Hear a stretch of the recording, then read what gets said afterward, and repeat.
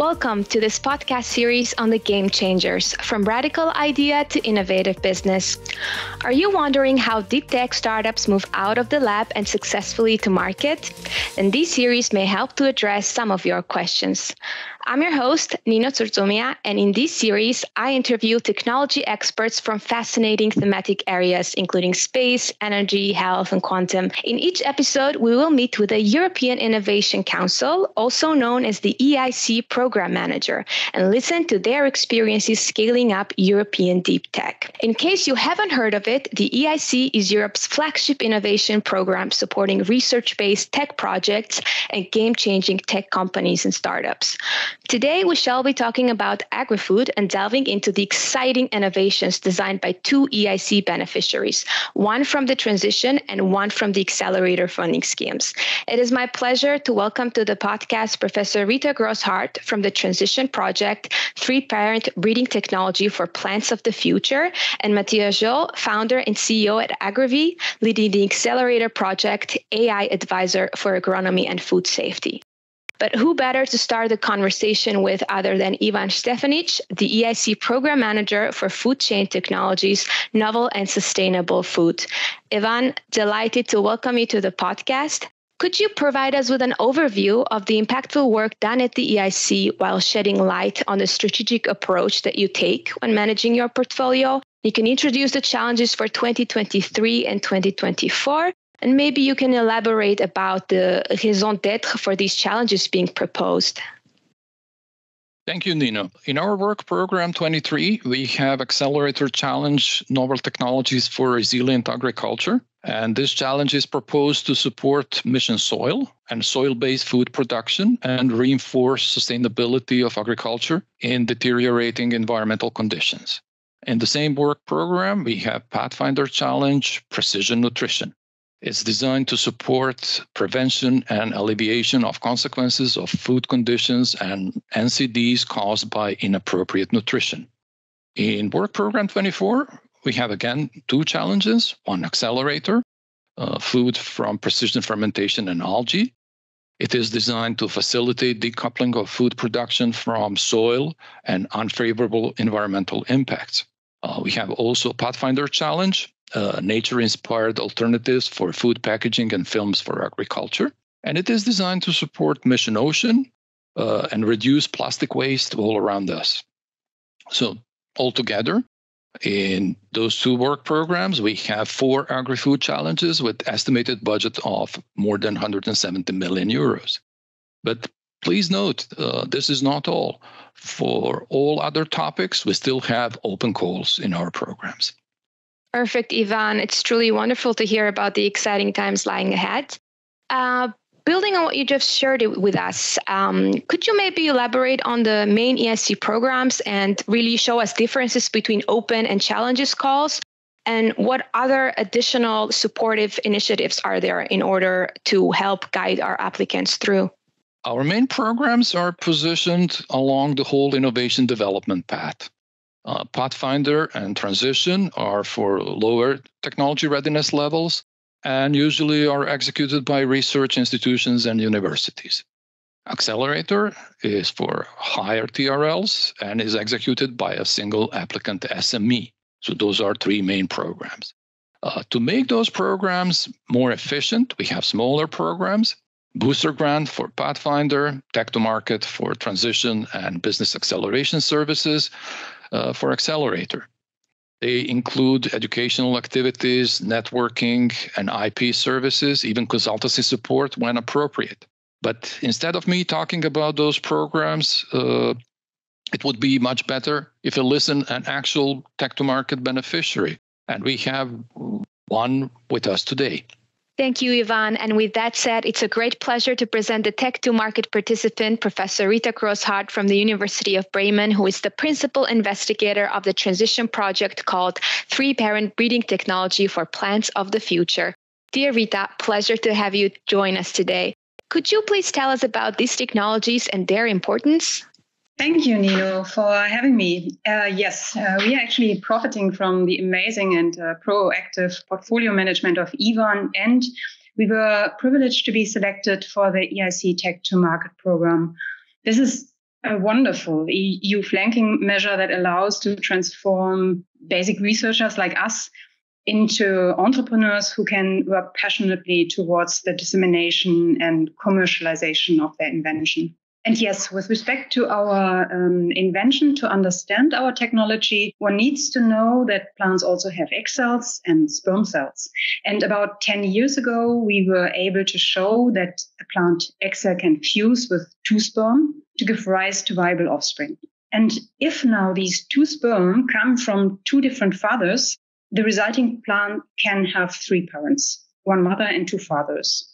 Although such so-called triparental plants rarely develop initially, they produce actually numerous offspring, making 3-parent crosses an efficient breeding tool for instant combination of beneficial traits from not just 2, but 3 parents.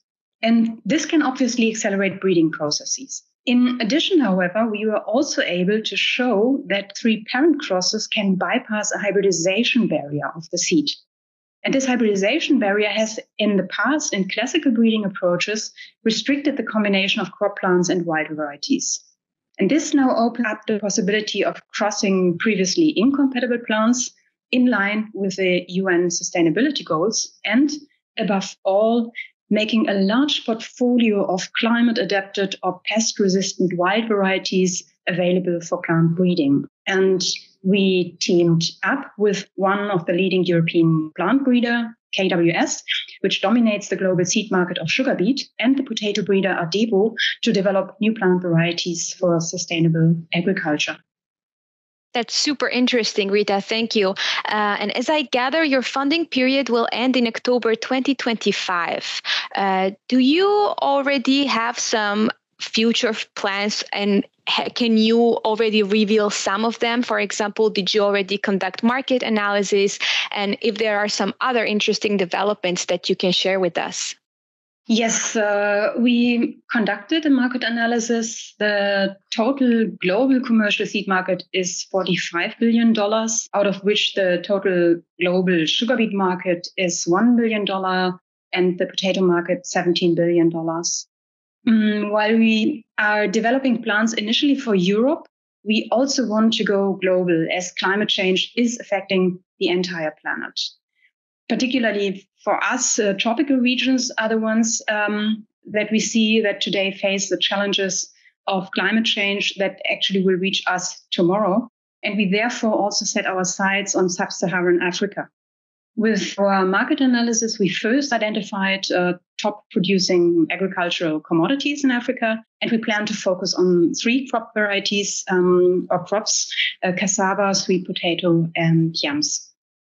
Thank you for that, Rita. Now let's turn to Matija Zulj, CEO at AGRIVI, leading the Accelerator project, providing an AI advising tool for agronomy and food safety. Dear Matija, welcome to the podcast. Thank you so much for your time. Could you tell us your thoughts on the role of AI in agriculture, considering multiple factors such as complexity, interdisciplinarity, holistic and life cycle approach, integration, digitalization, and the list goes on and on? Yes, of course. First of all, hello, everybody. Nice to be here with you. So to understand the role of AI in agriculture, it's important to understand the actual state of agriculture and the last decade of digitalization in agriculture. So in the last decade, digitalization received a lot of uptake in the agriculture. A lot of farms started to use different digital solutions. And we could see that primarily bigger enterprise farms started to digitalize, while leaving those smaller ones behind. So today, the role of AI in agriculture is to support not just the big farms, but also all farms worldwide. And 98% of all farms worldwide are small and medium-sized farms. So the role of AI in agriculture is to make it more available, to make it more addressable, to allow small and medium-sized farms to really receive the knowledge, from the insights from different solutions like chatbots, simple to use applications, and be able to change their practices. Without that, simply digitalization will not receive so much uptake. So at this stage, the role of AI in agriculture is truly to democratize the access to digital solutions. Thank you, Matija. Very interesting. As I know, your project funding phase already started in June 2022. As accelerator beneficiary, could you tell us if and how the hands-on approach implemented at the EIC has helped you grow and flourish? Yes, of course. So our project is based around the AI advisory tool that allows farms to chat with the advisor and get information about pest risks, the best ways how to protect their plants, and the compliant ways when to harvest those crops. So this was the focus. The entire proactive approach implemented by the EIC allowed us to really fast forward our developments with the AI advisor. So at the moment, we enter the last quarter of our project, so we are nearly finished with the project, and we are already live on the market with first versions of our AI advisor. And already at the moment, as we are speaking, we are rolling out first customers with multiple thousands of farms. So already we started to make huge impact, and we see that without EIC, we couldn't develop so fast and accelerate our project. So we are very thankful for that. That is amazing to hear. Thank you so much for your time and insights, Matija. I now want to give the floor to our program manager, Ivan, one last time. Ivan, tell us, please, why should the potential applicants take the plunge and apply to the EIC programs? It is well known that EIC programs are highly competitive. In a sense, they are like Olympic class of athletes, rare but highly prized. Not everyone is getting a medal or grant. That could lead to a big mistake, not even trying to apply. If there is a message from this podcast, that would be it. Prepare the application the best you can and submit it. You'll get the feedback and the opportunity to learn from your mistakes because we have resubmission opportunity. Remember, it's worth it. Being an EIC beneficiary is not only business-changing opportunity, it's a life-changing opportunity. So hopefully we see each other in the interview during the evaluation process or in the portfolio meeting for EIC beneficiaries. Thank you so much for these words, Ivan. A big thank you to our panelists, Rita and Matija, for your valuable time today. This brings us to the end of our podcast, part of the series, The Game Changers, from radical idea to innovative business. We hope to see you next time.